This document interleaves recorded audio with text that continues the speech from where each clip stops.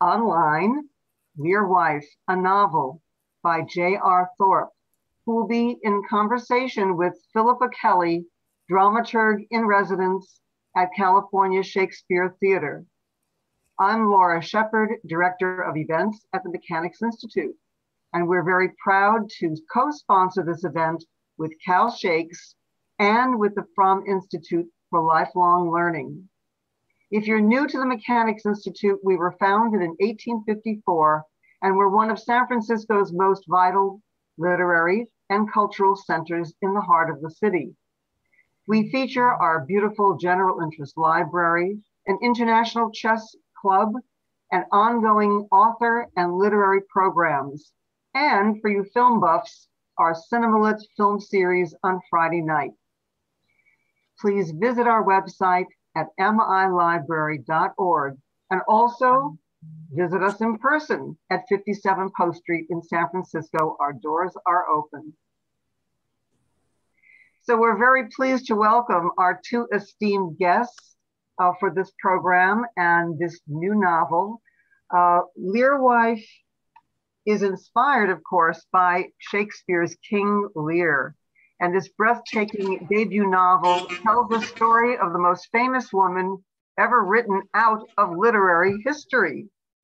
Learwife is a breathtaking novel of loss, renewal, and how history bleeds into the present. It's gorgeously written, very poetic, and we're very pleased to welcome JR Thorp from Ireland.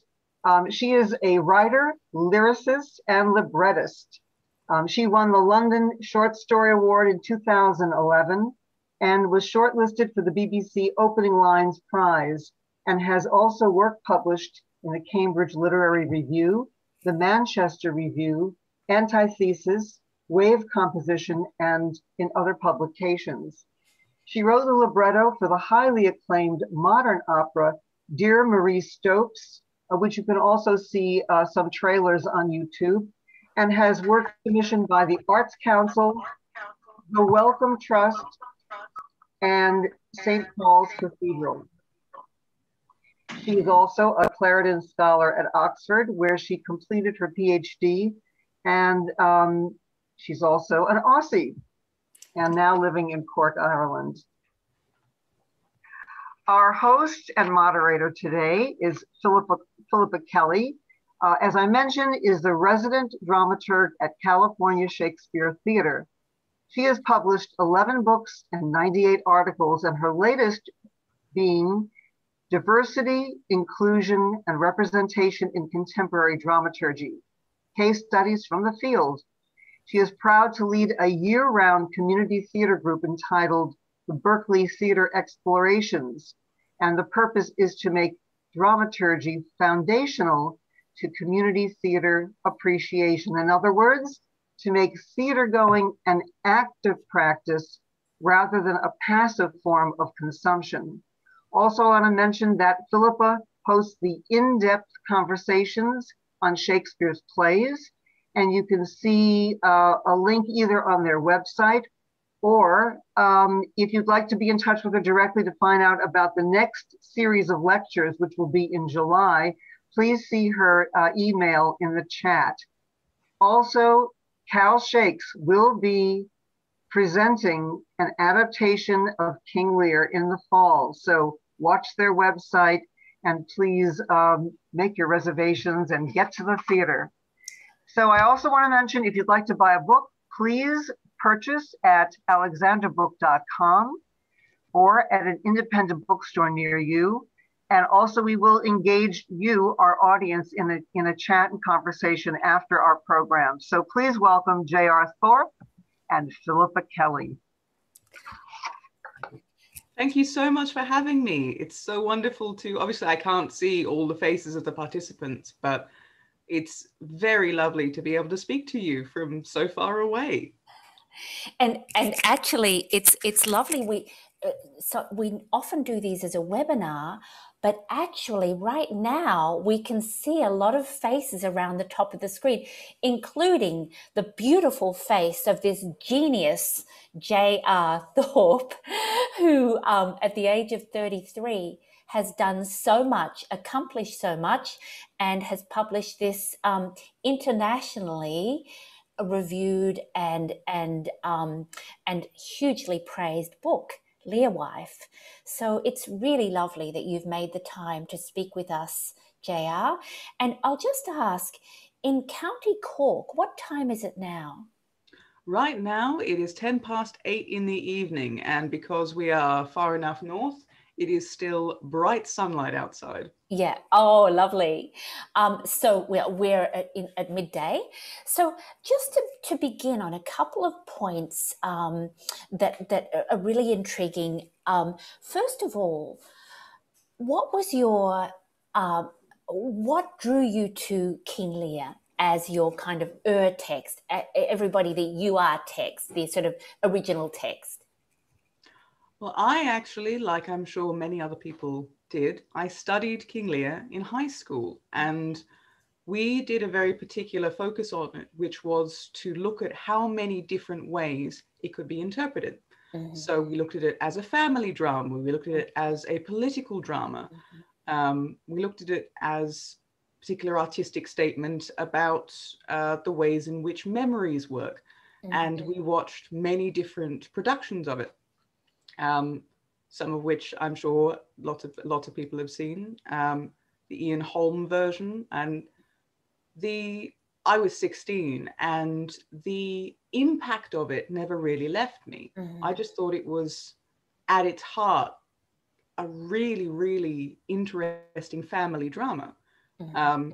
And I read 1,000 Acres by Jane Smiley, the Pulitzer Prize winning interpretation of it, which takes that aspect, relocates it to rural America to brutal and beautiful effect.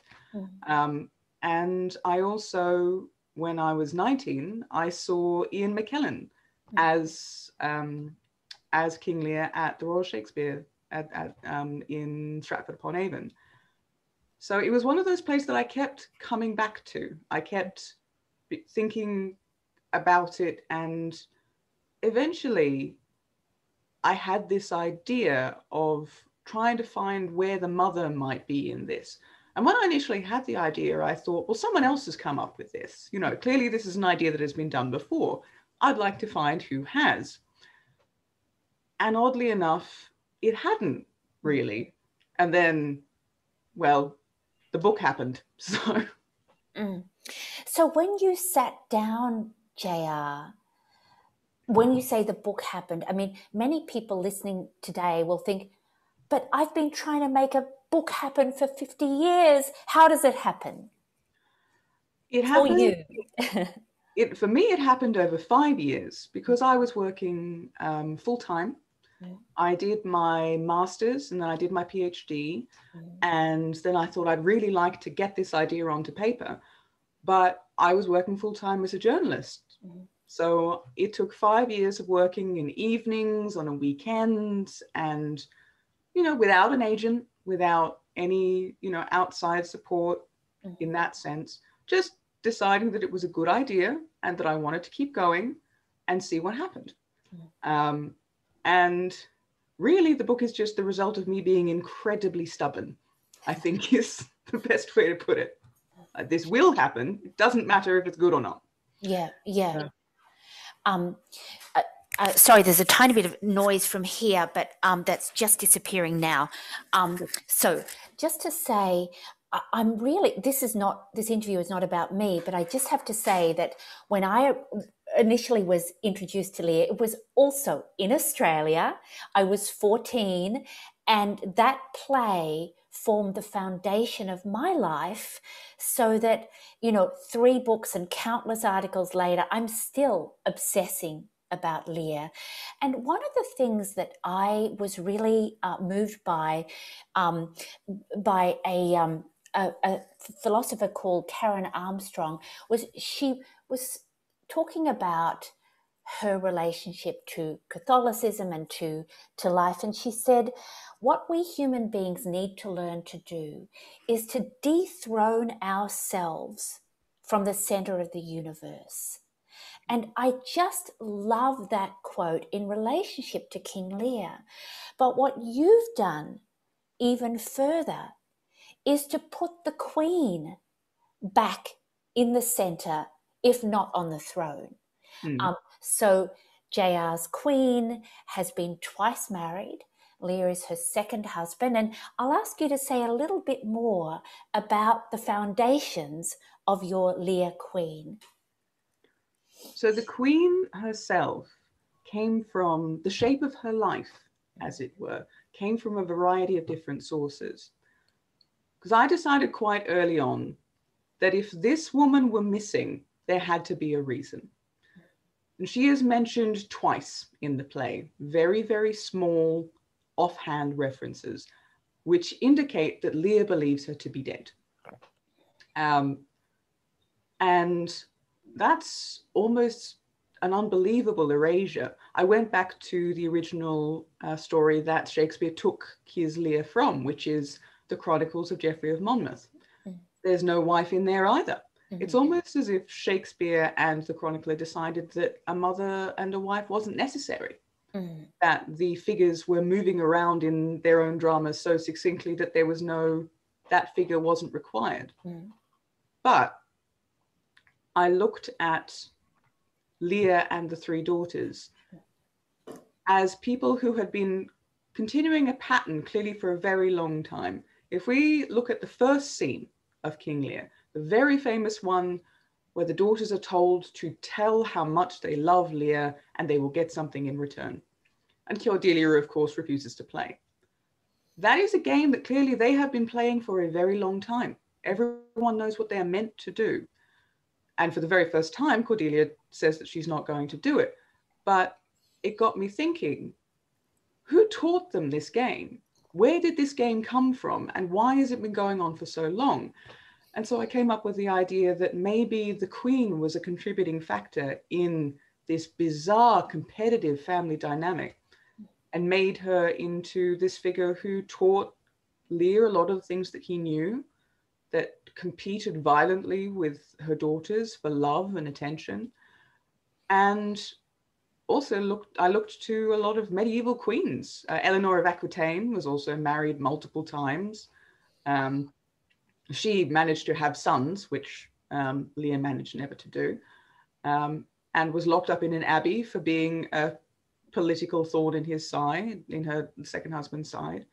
So there were a lot of contributing ideas, some of which came from the play, some of which came from historical research, and they all kind of merged together into the figure of Learwife. That's wonderful. And I'll just say to everybody, one of the things about Shakespeare's lack of older women was that, as most of you would know, the women were not allowed to perform on the stage. So young boys would have to perform older parts. And so you get most mothers in Shakespeare, Hermione in Winter's Tale, Thaisa in Pericles, they're either buried, lost at sea, buried for 16 years, or have been dead way before the play. And so that's just been the way that the mother in Lear has been institutionally internalized.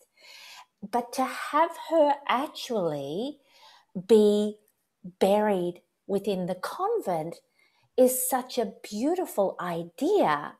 And the fact that Lear, who has thought that at one part in Shakespeare's play, he says, they taught me I was everything.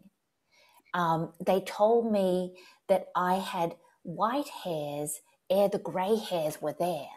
And so to have JR uplift her knowledge and to place that in counterpoint to this king who realizes how little he has known. What a beautiful idea this is. Thank you. I'm glad that I think it enters into an interesting tradition of women's voices in classics that have been cut out or have not been seen as necessary, but who can add something really entertaining. Yes. And so, JR, when you were thinking about the women in the play, did you ever consider as Jane Smiley did. And by the way, Jane Smiley gave this book a beautiful review. But did you ever consider giving the voice to the daughters before you landed on the mother? No, I was always set on the mother as the central point, because she sees herself so much as Lear does, as the center of the universe. She sees herself as the fixed point around which everything else revolves, around which Lear revolves, Kent revolves, the kingdom revolves, her children, and as it turns out in the book, the convent. She believes that she should be the center of power, the crux around which all gravity rotates. And that makes her a very fundamentally interesting and sometimes quite unlikable person. And we know Goneril and Regan, don't we? We know Goneril and Regan, we know Cordelia. They have very famous lines. They have abilities to speak for themselves. Yes. You know, they've always, and often are like they're quite clear in many ways. That one of my favorite bits in King Lear is when Lear says, "I gave you all," and one of the daughters says, "And in good time you gave it." Yes. And that encapsulates their whole dynamic, the whole history of the family. Yeah. So they have their chance to talk. Yeah. And the mother never did. Yeah.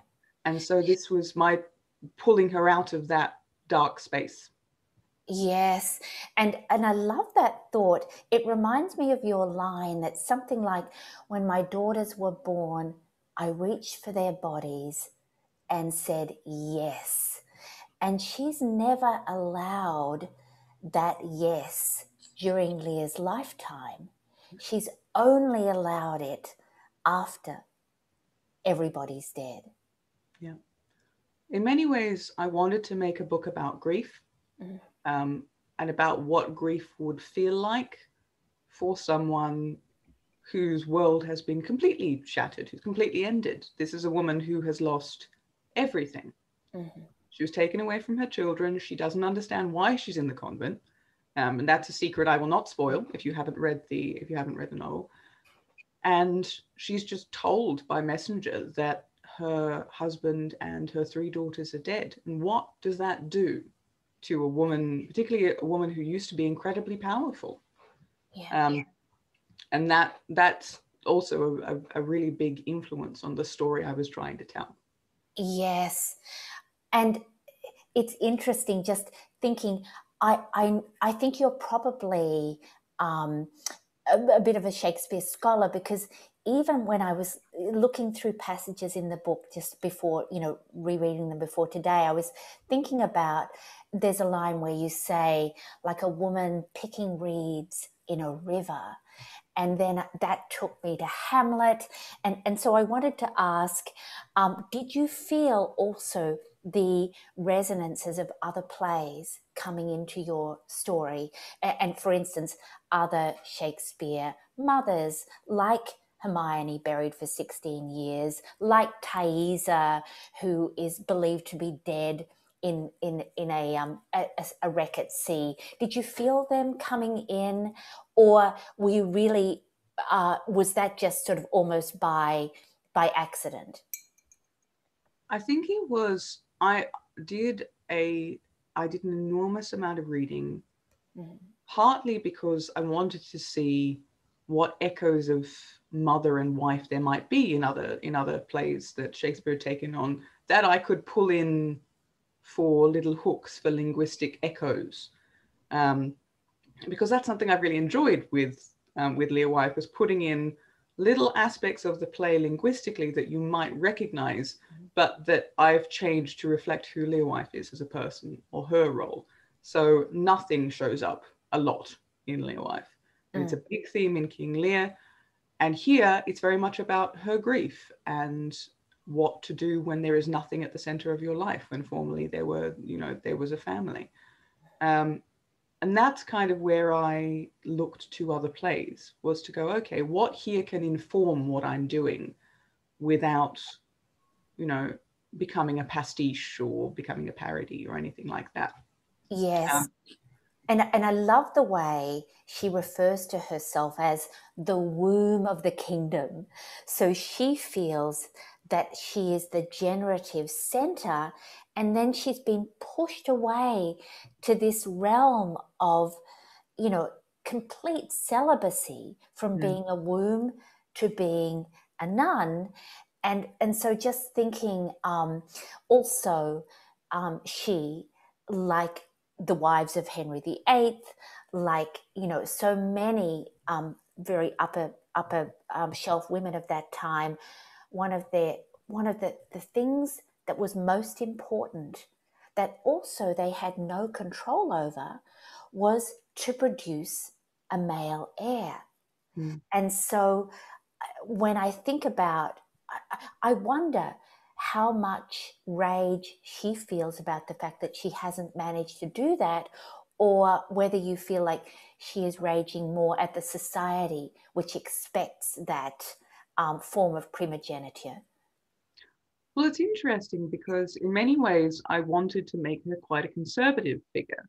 You know, she rails a lot against the idea that she herself cannot carry power, that she shouldn't be the one in charge. But when it comes to things like sons and passing things on to sons, I made it quite clear that that is something that she desperately wanted, in part because she is very much in love with Lear, and that's what Lear wants. And, you know, there's this, the idea of tradition in that sense imprisons her in many ways. She's like many women that you'll meet who perpetuate things that actively harm them because it's the way things have always been and they know no other way of doing things. And I'm sure that if she had had a son, she would have tried to find a way to manipulate them and, you know, rule things anyway. But it was getting a very careful balance between, here is a woman who rebels against her circumstance, but not so much that it's going to seem unreal, that it's going to seem as if I'm putting a modern person in a situation that they would try to escape from. She still had to believe enough in what she was in her environment and in the trappings of kingship and everything like that to commit fully to what she was trying to do. Yes, and I also love what you just said before about queens in history before Shakespeare, and actually during his time, where if they didn't have sons, how could they get power? And very often, as with his famous crone Queen Margaret, they got their power through marrying their sons off at a ridiculously young age, or if they had only daughters, marry, at least betrothing them, as young as 7 or 8. And so for this woman, she's never had any power over her daughters for the last 15 years. Yeah. And it's a perspective that I wanted to make sure was very clear, that there's only so much power that you can have in that scenario. Even if you are the most powerful woman in the country, which she was, there are limits. There are places where you cannot go, where your ability not to bear a son will mean that you fail. And through Goneril and Regan and Cordelia, I'm kind of imagining their lives before the events of the play. I kind of looked at various different ways that could play out. Why Goneril was married to the person she was married to, why Regan was married to the person that she was married to, and why they don't have dowries. Because that's also the thing about Lear, when in that very first scene, he's dividing up his kingdom for the first time. Like, he's giving away power for the first time in his life. Before that, his children have had basically nothing because they're girls and they've been married to powerful men. And this is the first time he goes, okay, well, now maybe I'll give you something. And Lear's given to their sons-in-law because dukes were conferred by royalty and earls were born, but the daughters have had to basically just they've been sort of ladies in waiting. I can't help thinking about whether Shakespeare was influenced in some way in his play by the fact that when Catherine of Aragon's daughter, Mary, was born. She was the Princess Royal at the age of 17 when Henry VIII had dumped Catherine and taken on Anne Boleyn. Mary was forced at 17 years old to be the lady in waiting to this infant. I mean, the history of this time is so full of rage. It is. And it's interesting to see how things change between Geoffrey of Monmouth's Lear and what Shakespeare does with it. Because the original story is quite different. There are 3 daughters. It does end with them rejecting him. But Cordelia is much more powerful in the original chronicle. Cordelia is a player. She's getting in there. She comes back to it. She tries to save Lear. You know, Lear, it's a much more present relationship. She isn't just taken off to France. Yeah. And so Shakespeare clearly saw in this figure, this woman who says, no, I don't want to play anymore, and is immediately sold off to France. A really interesting thing to put on stage at that time. Yeah. And how it might resound with people in that audience. Yes. Really interesting. Yes. By the way, everybody, just so you know, you'll have plenty of time for questions. We're not going to, take up the whole time. So have your questions ready. Can I just, as an Australian, ask you what took you, firstly to study at Oxford and then to live in Cork in Ireland? Well, I went on exchange from Australia to the UK when I was 19. That was when I saw Ian McKellen. I went to the University of East Anglia, which has a really famous, really wonderful creative writing program. And I fell in love with the country, as a lot of expat Australians do. You move to England and suddenly it's like all of these storybooks have come to life. And so when it came time to do my master's, I applied to Oxford, to their creative writing program, which is amazing. And I moved there. And then I did what sometimes happens, which is I met the love of my life and I stayed. And I got married and I did my PhD. And they then, in 2018, got a job in Cork. And so we moved to Cork and have been here ever since, throughout the pandemic, throughout everything. And this is why, if you're wondering why my accent doesn't sound fully Australian, this is why. I haven't lived in Australia since 2009. Yeah. I do sound much more Australian when I get angry or we're very tired, though. And so my only memory of Cork is it was so beautiful, but diving into the water and having a headache for half an hour afterwards because it's so cold.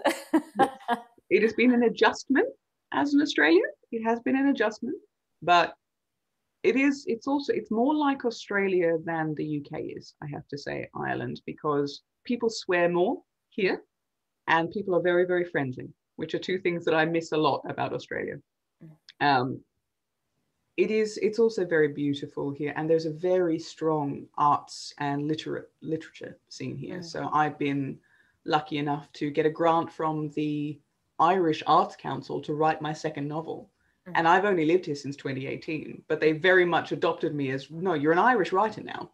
Yeah. You're living here and you write, so you clearly must be Irish. Okay, all right.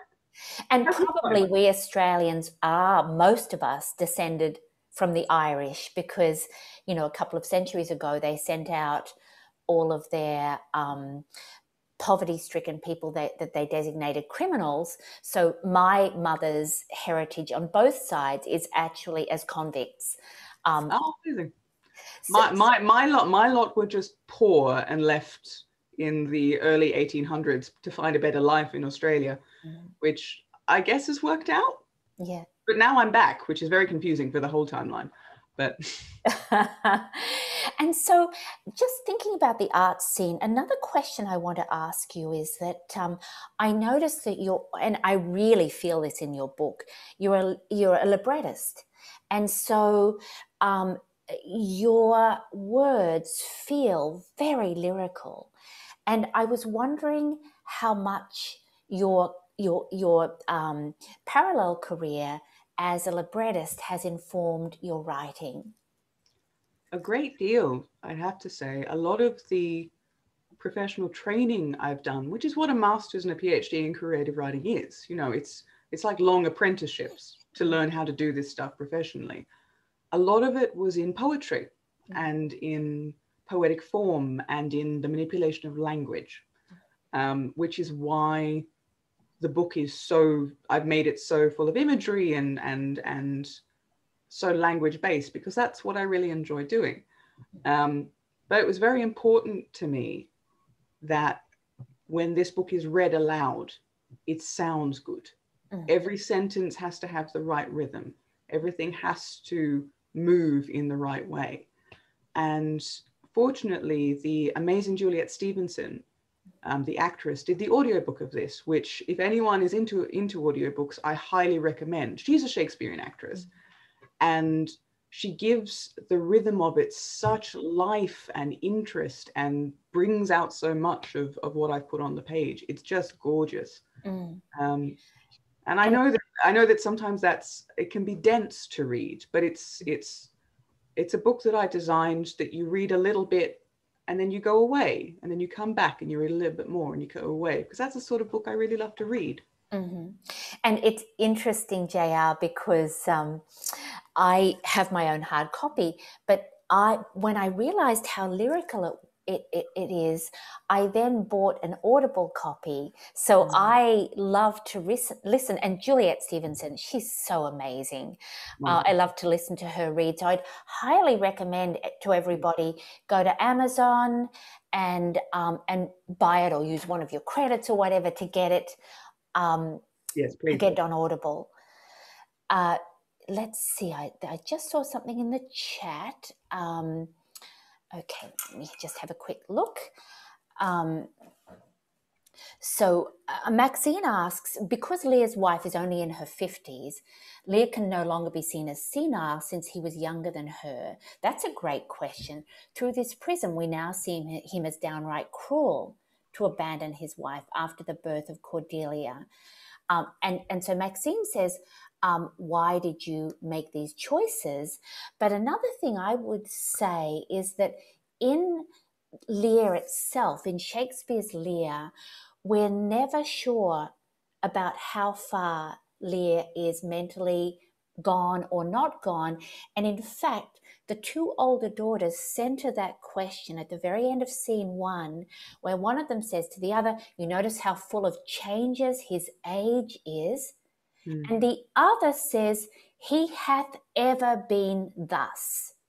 So Shakespeare really wanted us to not know whether we could blame any of his conduct on senility. For instance, he is the most misogynist character in the whole of Shakespeare. Women only really take a presence for him beyond the first scene in terms of being the sites of venereal disease. So, so just thinking about that, could you talk about the age of Lear and the fact that he's not 80 years and upward, and how that impacts your storytelling? Well, originally, Learwife was going to be older. Originally, when the book first went to the agent, she was older than she currently was, and so the timeline was more extended. But we contracted it after some discussion because I liked the idea of her being a bit more vigorous, younger, more capable of taking charge and running around doing some of the completely ludicrous things that she does in the convent. But also because I very much like a reading of the play where what really destabilizes Lear is not age, it's what he perceives as betrayal. He is a leader that we've seen in so many ways appears to have positioned himself on uniform obedience, on everyone doing exactly what he says, except for the fool. The fool is the only person who's allowed to poke in any way. And it is that, and it's particularly his daughters, his dutiful daughters, who have said that they love him dearly and above all else, above their husbands for years and years and years. When that is taken away from him, that is what I like to view the play as destabilizing him. That is what sends him out raving on the heath, yelling about ungrateful daughters and serpent's teeth for children. Because there's such psychological power in what Shakespeare has set up that it can work as long as the daughters are adult at any age. You know, when you have a figure like Lear with these daughters and that relationship as it goes in the play, he doesn't need to be score years and 10. He just needs to be old enough to feel as if he has built all this up and is watching it crumble around him. I love that thought. And it's interesting, you know, just thinking about that. I'm doing an in-depth course that will certainly begin with Lear for Cal Shakes in the middle of July, and thinking about some amazing things that have been built lately on the back of King Lear. Firstly, Learwife. I'm going to be asking you to come back for an interview. And then Succession. That is the Lear story. The Father, starring Sir Anthony Hopkins. I don't know whether anybody on this Zoom has seen The Father, but again, it's so beautiful the way that movie takes the idea of abandonment and places it, in that case, side by side with senility, and has the daughter going off to France. There are just so many beautiful things at the moment. Interestingly, Brian Cox, the star of Succession, performed Lear in, I think, 1992. And he performed Lear in a wheelchair. And he said the reason he chose the wheelchair was he was starting to, you know, going to the airport, he was noticing how so many people would come in wheeled on wheelchairs, go to the front of the queue, and then they get out of the wheelchair and they'd be their sprightly selves again. So he started to realize how age, or the appearance of age, didn't have to be only a vulnerability, but could be pivoted to make it a strength. That's also something, and that's also something that Lear does when he's talking with his daughters. He uses that as a manipulation technique, basically emphasizing how old he is and how weak he is. And realistically, that is just something that he is using in the moment to try and control the women around him. And that doesn't have to be the truth of what's happening. In fact, it's almost more interesting if it isn't. Yes. And so just before we go to questions, could I ask you, JR, could you give us a teaser for your next novel? Oh, the next novel is very different. It is set in the near future, and it's in the 2030s, and it's about the refugee crisis in Europe, but it's about the helpers, not the refugees themselves, but the translators, the couriers, the charity workers, and that sort of thing, which I think is a very universal sort of story that hasn't been heard a lot. Although recently, one of the, I believe, the National Book Award finalists, The Wrong End of the Telescope, is fabulous if anyone is interested in that sort of, in those sorts of stories.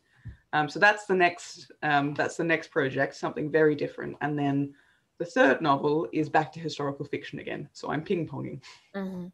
And the historical fiction for the third, do we have a teaser for that yet, or? That's going to be in 1600s Nuremberg. I like variety. What can I say?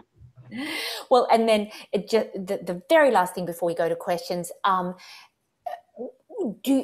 when you think of, say, like the voice that you have for the Queen, I feel it's a very lyrical voice. Will you be shifting to another voice altogether? Or, I mean, it's so hard to tell at this point, I imagine.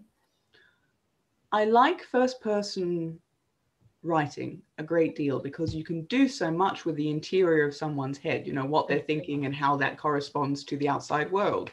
And so much of Learwife is based on something happening to her in her environment that then triggers a memory in her head. Mm-hmm. And so she is existing on these dual planes, and it's really interesting to do that from first person. And she has a very distinctive, very bossy, very single-minded perspective. And for my second novel, I've gone with someone a bit more ambiguous, someone a bit quieter, a bit less sure of themselves. And that's been a really interesting challenge, because I've inhabited this very certain idea about, you know, Learwife and the world for such a long time, that moving to a more kind of quiet perspective has been very different. And I'll let you know if it works. Because your queen has no place for self-doubt. Nope. And no time for self-doubt. Or doubt in anyone else. Yeah, yeah. So let's move to questions. Philippa, I'd like to jump in, and I thought before we go to questions, I'd like to have Jennifer read a passage from. Oh, yes. I just want to say that, and also my question is, JR, the way that you have constructed the style and the voice of the Queen is so unique, so uniquely poetic. I just wanted you to comment on that, how you got to this voice, and then also to read us a passage before we jump into our Q&A. Absolutely fine. Well, first I'll talk about the voice, and then I'll read. The voice was quite tricky because I wanted it to have that Shakespearean tone, but not be so dense and, I suppose, pernickety and historical that it shut people out. And we've had so many good interpretations of historical fiction recently, with like Hilary Mantel and people like that, who can still use the register, but can still make it direct and beautiful enough that people can communicate with it in their own time and in their own language. But I used people like Patrick White and Michael Ondaatje, who use very, very lyrical and poetic language, and Anne Michaels, who a Canadian writer who wrote Fugitive Pieces, to kind of figure out the balance between imagery and personality, because I didn't want her just to be a vehicle for saying pretty things. I wanted her to have a very distinct point of view. Even if sometimes that point of view is not very attractive, you still want to be there with her. I actually got quite a lot of, when the book came out in November, I got quite a lot of questions about, well, how does it feel writing such an unlikable voice? And frankly, it's very freeing, because so often as women, you are told to be very likable. And Learwife does not care. She does not care if people like her. She's never met anyone that she would care if liked her. Lear's is really the only opinion she's ever cared about. And that was very fun to inhabit. Just someone who just does not care. And that's probably the main through line. But I'll read you a bit now from quite early on, which is Learwife's her memories of what Goneril and Regan were like as children and young women. So, Goneril, small, heavy-skulled, ferine, fitful in her movements, knotting and unknotting across the stone floors, and red to the nape of her neck, though she tried citrus, balmed her freckles in creams and old milk, and wept. Her plaits were the glossed orange of her father's youth before it fell into grizzling and grey. He loved this, the undeniable nature of paternal fate. I looked at her and saw orchards, the fullness of fruit. Tried to be graceful, but had too much dog in her, too much fretting. Startle her and she'd tense, motionless, an animal caught in the open at dusk. I told her, relax your spine, don't think so much, but you cannot train it out of them, that hunted sense. Regan, white as paint, with coarse black hair. My own, so I taught her taming, the lines of it on her back, night wetting to smooth its wilderness. Every morning she rose and unbound her hair, wash of dark over her shoulder, and I would think, God help the man who sees this. Heron girl, full in the breasts, long and smooth with edgeless eyes, small featured, like my mother. Pass a hand over her face, and the lips, the cheeks, would barely rise under your fingers. Perhaps Cordelia was like this when she grew. That whiteness, that pale clay, when I slapped Regan once on the neck, some small disobedience, she had arranged my pale combs in her own plaits. The mark rose and would not fade.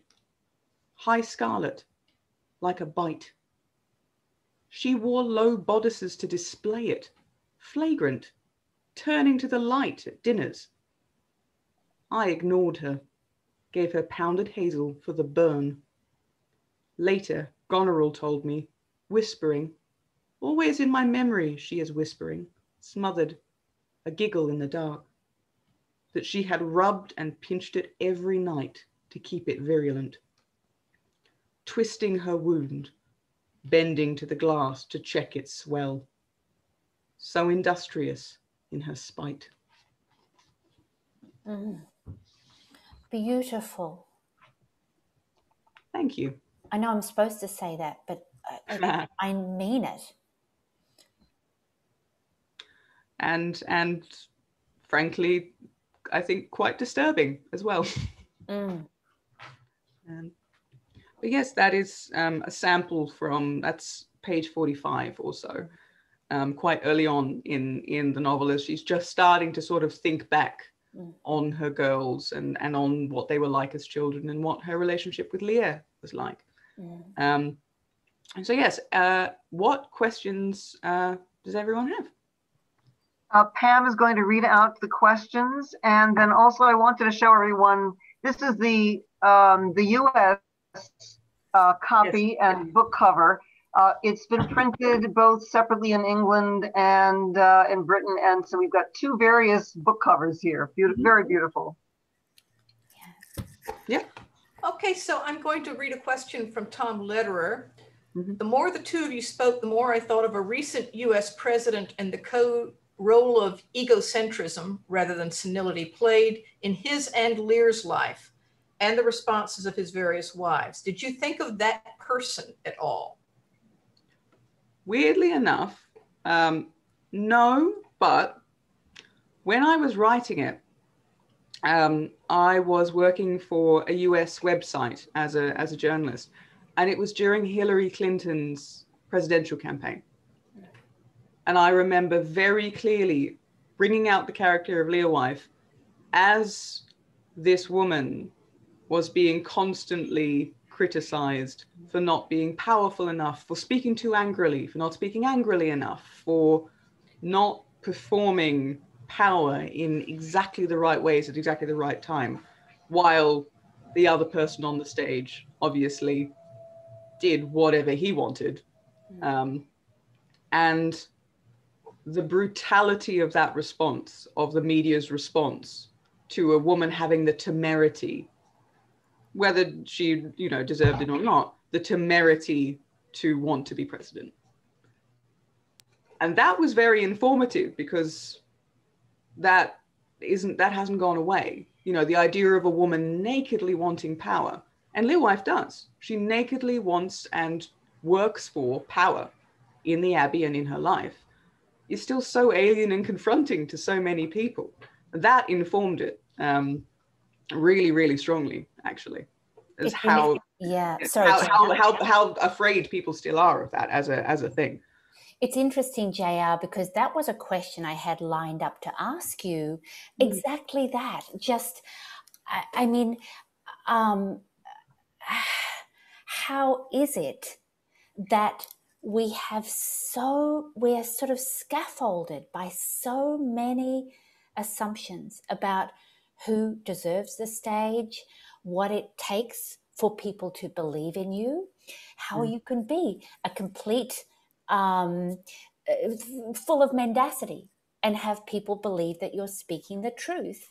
Mm-hmm. And as you know, as you say, Hillary Clinton has now kind of disappeared and is now re-emerging, writing, I believe, some kind of crime novels. So she seems to have given up on the idea that power can be believed in. And so now she's going to, for her, now she's going to be in the world of make-believe.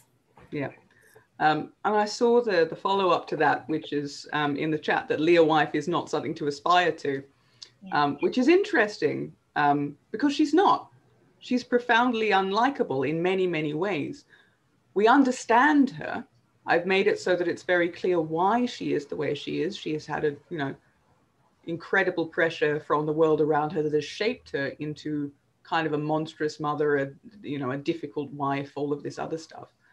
But I also believe it's very important in fiction and elsewhere for there to be space for women to be profoundly unlikable, particularly ones who want power and want to command the stage, because we give that permission to male characters so easily. We give them that space. We're willing to go along with it, even if they are terrible, which they often are, because terrible people can still be entertaining and you can still empathize with them. There are still stories to be told. In fact, sometimes terrible people have the best stories. The entirety of Lear is built around a terrible person making a terrible story. But that permission is not often given still to female characters. And so it was very important for me to give Learwife that sort of density, that layering of many motives, some of them not particularly, friendly. Mm-hmm. Yeah. Joseph Heisler has an interesting question that kind of harkens back to the voice you used. He asks, how do you decide what voice to write when referencing a famous play? Did you find yourself taking on Shakespeare's voice at any time, or were you ever tempted to echo his voice? Even trying to echo Shakespeare is terrifying. The idea is just, and in many ways, doing this as a first novel is an act of blind ego that I probably wouldn't try, 5 novels in. You have to kind of be at your first novel stage to be like, of course, this is fine. I'll ventriloquize a bit of Shakespeare. It's fine. But I had to be quite careful to make it, as I said, not seem like a pastiche of Shakespeare, not make it feel like I was writing another play. Because the other thing is that plays, as Philippa will know, plays are incredibly different storytelling vehicles to novels. The way that language is presented and language is used to build character is really, really different. And so a lot of what Shakespeare does technically is not kind of applicable to what I could be doing. And I did have an interesting conversation with my publisher early on, who was like, were you ever tempted to do, thou dost and, stay in the register really clearly? And I was like, no, because I'm fairly sure people would think it was funny. They would read it and go, absolutely not, and shut the book and move away. And you can get away with it if you're Shakespeare, because you're Shakespeare. But with something like this, I had to be really careful, basically, is the answer to that question. Well, I have a question. I don't see any further ones in the chat, but just while we're giving someone else a chance to type in one, I was going to ask you, it's the tricky thing often about writing about women in past centuries is writing within the context of, as you've done it very well, writing within the context of how women were regarded and how women were treated in those at that time. And there might be a temptation for a sort of escapism. Well, I'll make this woman more powerful than she likely would have been, or I'll make her more likable. I'll make her more palatable to a 21st century audience. Did you ever get any pushback on that when you were editing it, or? I had some concern that abbeys were not as freeing as, or not freeing, but that they weren't what I'd kind of made them out to be. But actually, abbesses were, if anything, more powerful in the specific period that I was talking about. I did a lot of research, and because of the nature of Oxford, I found someone who specializes in medieval abbeys.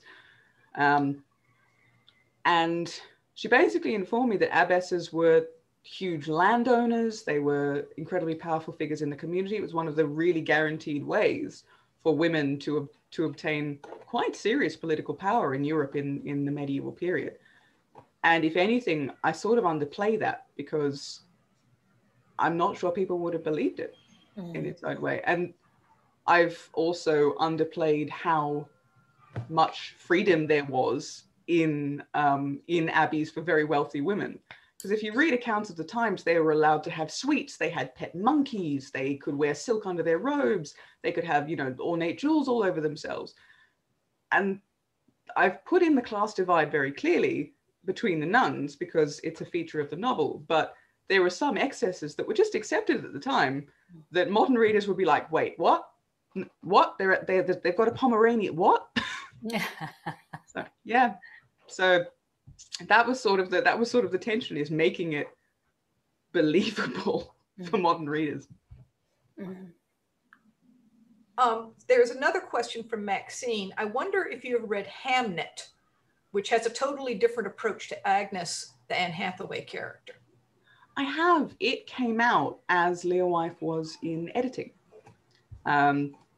and has been this amazing, beautiful success, which I'm so glad about, because that is a beautiful book, and a really interesting take on, what it was like to be a woman in that particular, and very clearly in Shakespeare's time itself, whereas I've set Learwife in earlier centuries. And I have nothing but good things to say about that book. I really, really like the cover. So when the cover came out and we were having cover conversations, I was like, could we make it look like this? And they were like, no, people will get confused. But no, it's a very, very interesting book that does a lot of, I think, really intriguing stuff with echoing Hamlet and the ideas of what Shakespeare took from his life. And actually, we interviewed Maggie O'Farrell here at the Mechanics Institute when the book first came out. Yeah, so it's so lovely to have you thinking about that novel as well. Yeah, it was beautiful. There was a lot of stuff, a lot of kind of retellings, like Silence of the Girls and things like that, came out just before Learwife came out. And it was lovely. It felt like we were sort of riding a wave of interest in women's voices that hadn't been heard, It's sort of, even though it wasn't possible to kind of read each other's work as it was happening, it was just sort of a coincidence. It's really lovely, and I hope it keeps happening. I hope these books keep being made. I personally think that Grendel's mother from Beowulf is ripe for a retelling. If anyone wants, that's free. Have at it.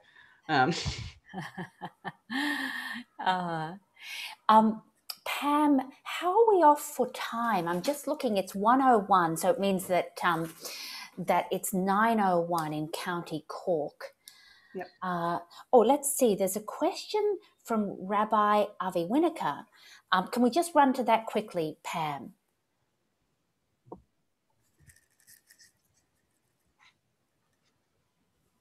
Sorry, let me scroll back and find that question. Yeah, or do you want me to read it out? Yes, go ahead if you would. Yeah, so Rabbi Avi Winokur says, slightly off, but is there a relationship between Cordelia and Desdemona, Lear and Othello? If you don't have a take on that that comes to mind, JR, which I'm sure you do, I can jump in on that one. Oh, you go first. I have some thoughts, but I think your take on this is going to be really interesting. Well, I think power and the loss of it, and the fact that the loss of power in terms of one's identity, I always think of I'll just say, because Avi is a rabbi, I'll say, just referring this to the Christian idea of original sin, the idea of the rupture that is at the heart of, Christian faith, I think is such a gorgeous metaphor for the rupture at the center of everybody. So the idea that we have internal integrity is, I think, is a sort of a myth. And so the idea that we have a rupture imposed by somebody else, by these original sinners, I think is a lovely way of just actually seeing that, and the search to heal that rupture at every point. I think that is such a beautiful premise for the study of any character, anywhere, particularly Lear. He doesn't discover his rupture until he's almost dead. And Othello is at the height of his power. He says, the flinty and steel couch of war hath been my thrice driven bed of down. And so when he gets off that bed of down and goes into the bedroom in the house, that's when everything falls apart. The rupture, all Iago has to do is poke his finger in there, and the rupture is just blows out. So I think when you think of these characters, the female characters are, in a sense, they're Mercury. Their sense of, but they can blame it on the females rather than blame it on the rupture. That might sound a little bit complicated. In here, it's clear. Well, that was basically my take on it as well, which is that you can see the parallels of their expectations of power in their world and the command that they have over themselves and their domestic life are upended in some way. Someone negates it. Someone decides that they're not going to play the game anymore, or they're going to play a game of their own. And that's what causes the destabilization to start. Things to start unraveling and to go horribly wrong in both senses. But yes, ultimately caused by what's rooted in both the male characters, the faults that they have set in motion years before. And that's sort of the interesting parallel there. Poor Desdemona. I know, poor thing. Hey, by the way, everybody, I'll just put in the Cal Shakes address again in case anybody wants to do in-depth, and I'm hoping that I'm going to bludgeon JR to join me in one of those sessions. Oh yes, absolutely. At Cal Shakes. And Pam and Laura, did you want to, or Maxine, did you want to close off with anything? Or First of all, I want to thank both of you for a fantastic conversation, and it's wonderful to have the voices of women, known and unknown, given agency, and we should continue that for the future in all of our, both in literature and in our society and in politics as we go forward. Yes, so I want to thank these two incredible Aussies, these two erudite ladies of literature. We have author JR Thorp and dramaturg Philippa Kelly from California Shakespeare Theater in Orinda, joining us today. And I am so pleased to have this very voluminous audience today. So I want to encourage you to come back to our programs, to buy the book, Learwife, to sign up for Philippa's in-depth conversations, which are magnificent, and join us in the theater live at Cal Shakes this fall and this summer. I think you're doing Romeo and Juliet this summer. So these are incredible contemporary versions of Shakespeare. And we look forward to seeing you at Mechanics Institute, in the theater, and also in the library. So thank you all. And thank you, JR, and all best. Thank you very much. Thank you so much for having me. I've had a wonderful time. What a really